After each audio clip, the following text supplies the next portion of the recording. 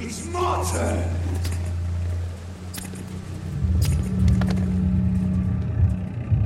Rotten or pristine, each heart contains the seed of life.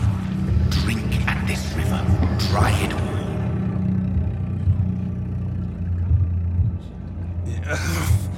Oh, come on, you bastard! I won't bite! Sir, please! You've lost too much blood. Calm yourself. You think I didn't notice? Stop your staring and get me to an hospital, you arse! Insult me again and I'll put an end to your misery right now. Alright, sorry. I am in pain here.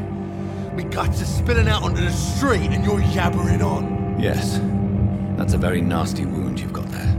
Take my word, I am a doctor. Dr. Jonathan Reid. Name's Clay Cox. I'd appreciate you helping me to a better place, Doc. Follow me, Mr. Cox. Let me assist you to that better place.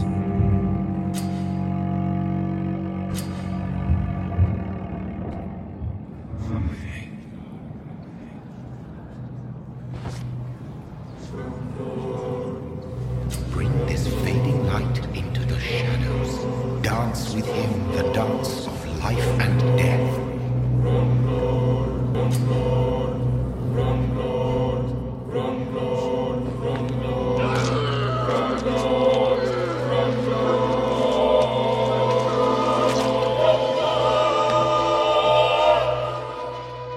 In the back, you bastard! Didn't have the guts to fight me. Fuck you. I'll kill you. I'll kill you.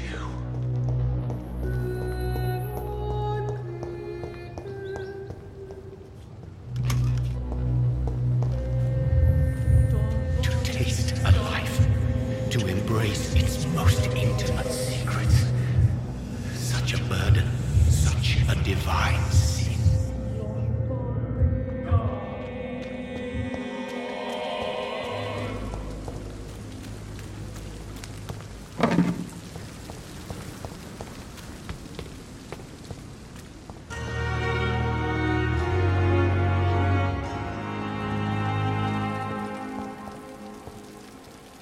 Doctor, where have you been?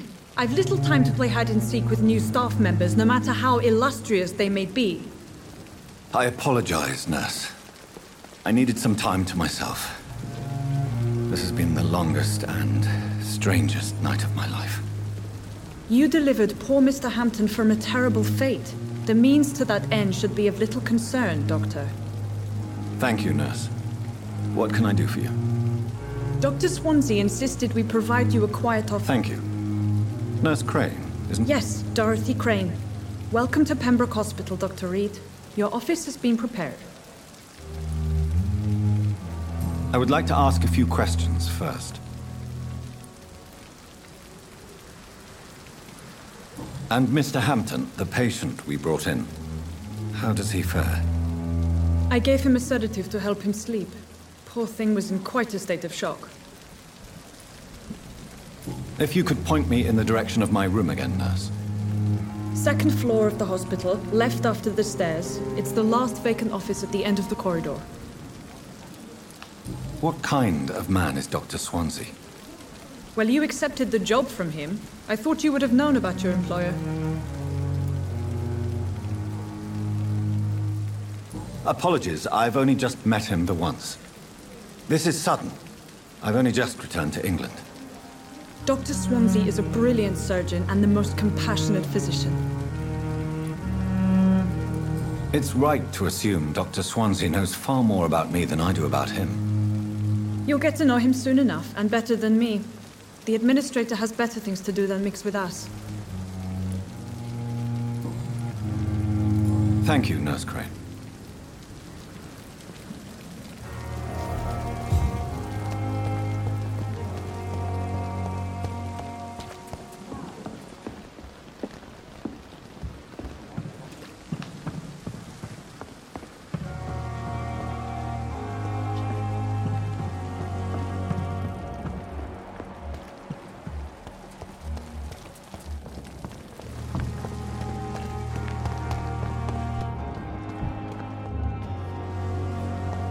safer here than anywhere Dr. else. Swansea is right.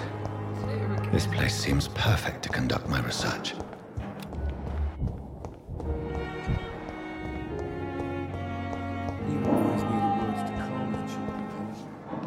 Good evening, Doctor. I believe we're going to be working together. Dr. Reid. Dr. Swansea informed us of your arrival, but I could not dare to believe we'd have such good fortune. Such an honor, sir. Thank you. And you are? I am Thoreau Strikland, Dr. Thoreau Strikland.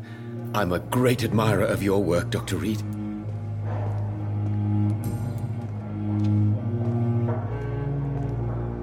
Please, could you tell me something about yourself? I'm a great admirer of your work concerning blood transfusion, Dr. Reid. I run my own experiments. I'm convinced it's the future. I based my technique on my mentor's research. He helped me perfect my method. What is yours? I'd rather not talk about it. For now, it's just theories and first approach. My process is purely experimental and unsuccessful. As long as you're cautious and methodical, you may remain empty-handed, but you won't fail. You're not the first one to warn me, but I am convinced knowledge is the main weapon against the ravages of this epidemic. What made you choose to be a doctor? I'm not ashamed to admit you and your work have inspired me. I am honored to have the opportunity to work by your side. It's always a pleasure to share scientific and medical knowledge with someone eager to learn. I'll be glad to help you if I can. This epidemic may be the century's most terrible disaster, but I'm convinced that we, as doctors, are the only ones able to defeat it. What can you tell me about the Pembroke? Well, it has always been an honor to work with Dr. Swansea. But with your arrival, I can't think of a better opportunity to learn about blood transfusion. Do you need help with anything in particular? Well, yes, maybe. I'm waiting for a batch of products I ordered for my personal research, yet my supplier seems to have vanished. Do you want me to play the errand boy for you? Oh no, Dr. Reid. But if you went personally to his shop, what with your reputation and all, he wouldn't dare to refuse the products I need. I see. Well, give me the address, for I may pass by if I have time.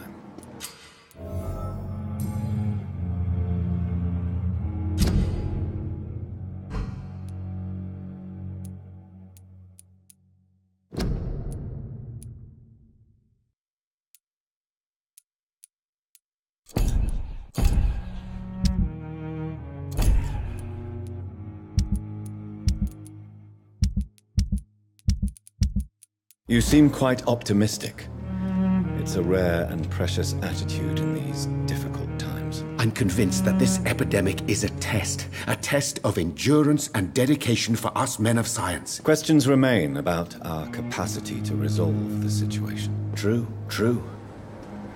Last summer, during the first wave of the epidemic, I used to joke with Milton about the extra work. We're not smiling now.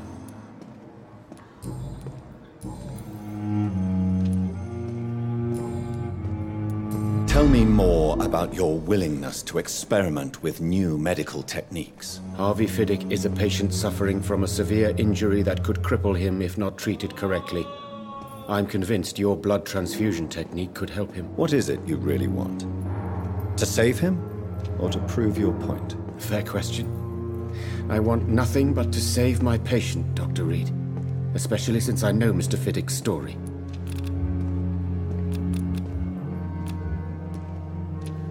Tell me Mr. Fiddick's story. Our first diagnosis was compromised because Mr. Fiddick lied to us about the real origin of his injury. He first claimed it was an accident. But why would he hide such crucial information from us? Because he is a proud father, ashamed of putting his children at risk because of his own negligence. This personal involvement could also appear to be a lack of impartiality. You must know that a good surgeon must remain neutral. I agree. But that does not excuse Dr. Ackroyd's behavior, a man who did not even take time to converse with his patient. Do you think keeping his distance was a mistake? All I know is that I'm taking care of human beings with desires, hopes, and fears. Not some biological machine comprised of blood, bones, and flesh. tell me more about what effect... Goodbye, Dr. Strickland.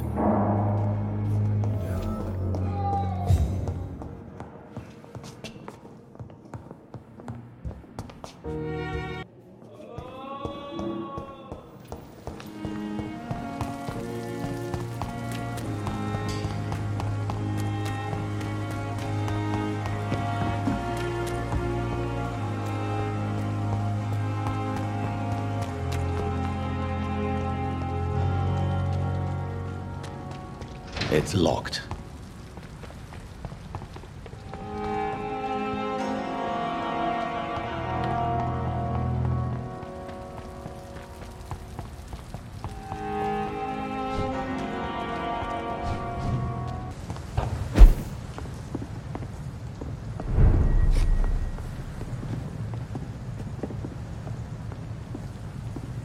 It's locked, all right.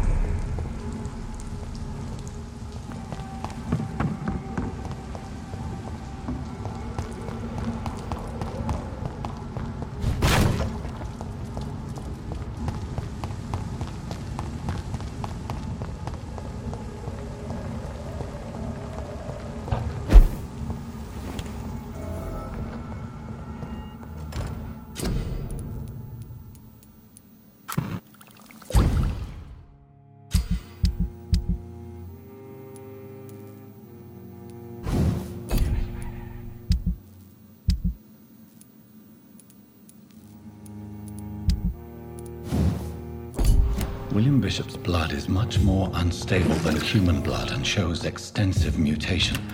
But this is not what happened to me. I must keep on searching.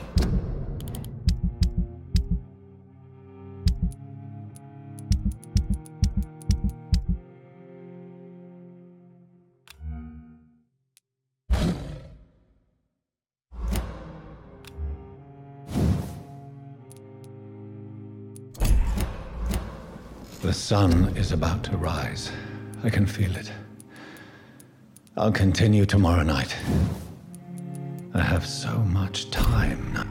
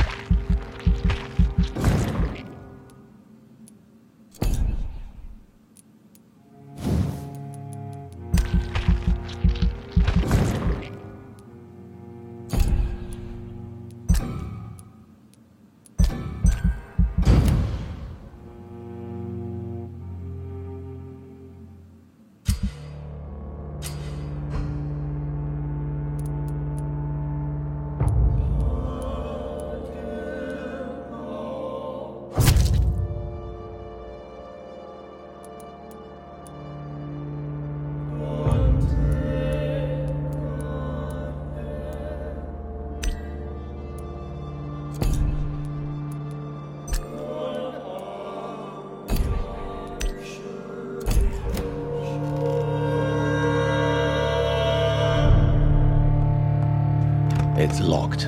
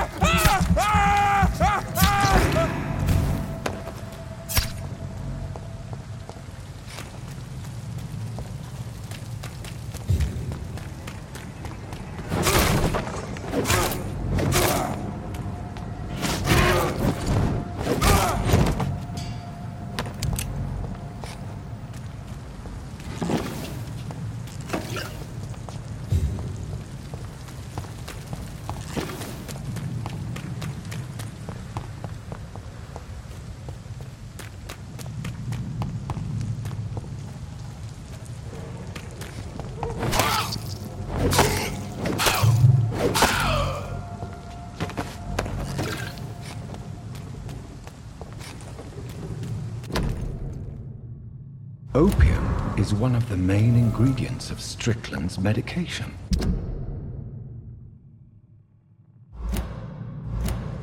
Never a good move.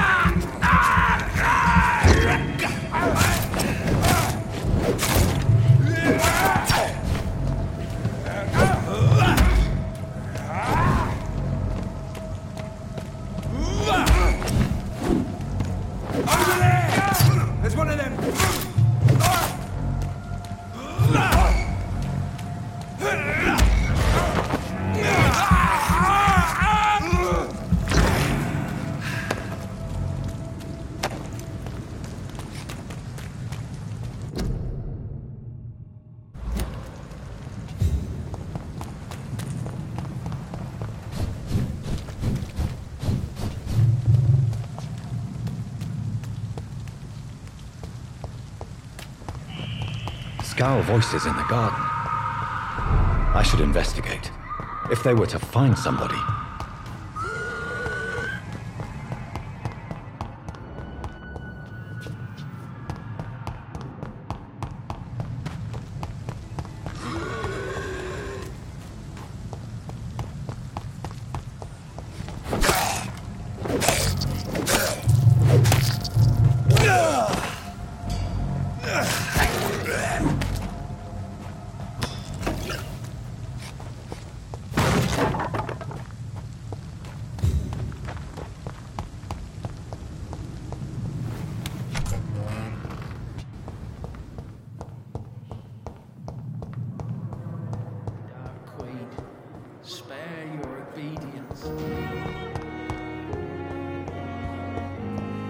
With you at our side, Dr. Reid, I know that Pembroke will prevail.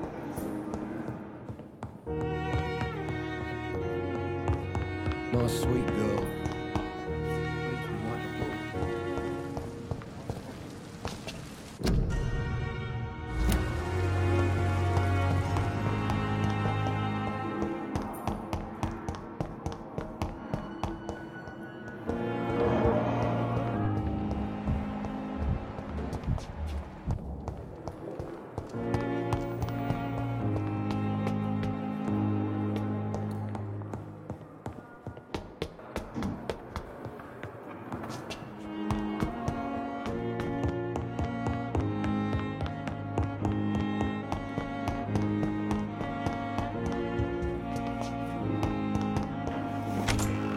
This must be the place. It's definitely away from prying eyes. Relegated to the shadows. A kingdom of my own. At least I won't be sleeping in a coffin.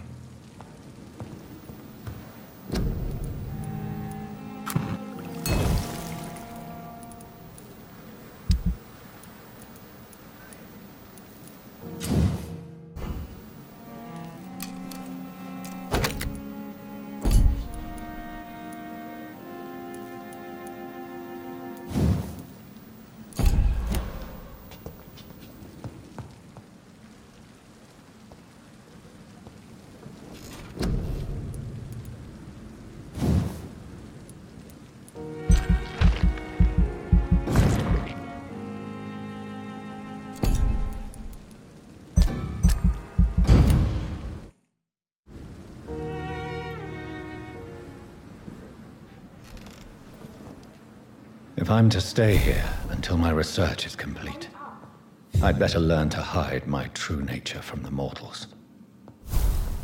But what about my thirst for blood?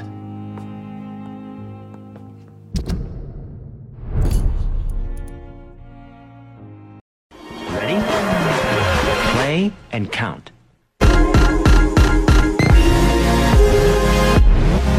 Clap.